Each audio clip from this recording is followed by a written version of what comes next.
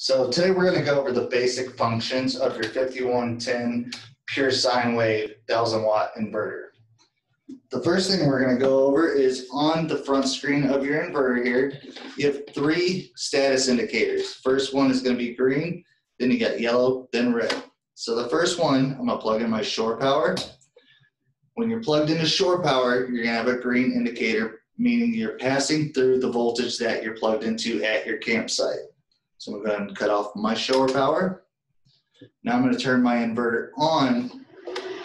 Now we're going to get a yellow status LED. That is meaning you're taking your battery 12-volt power and you are inverting it to 120-volt AC to your appliances that is wired up to your inverter itself.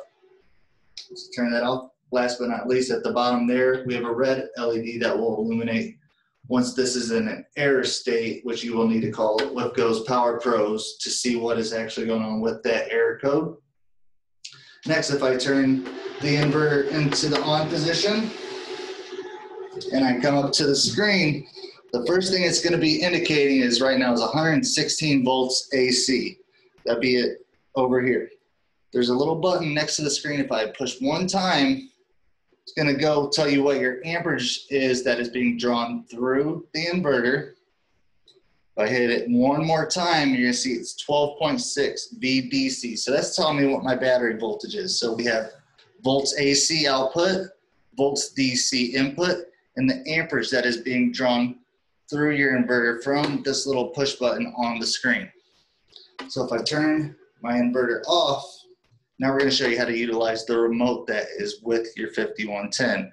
So to properly use this remote, you need to have the inverter in the off position. So button out, no screen, looks like it's not on. Now we can turn the inverter on and off by your remote.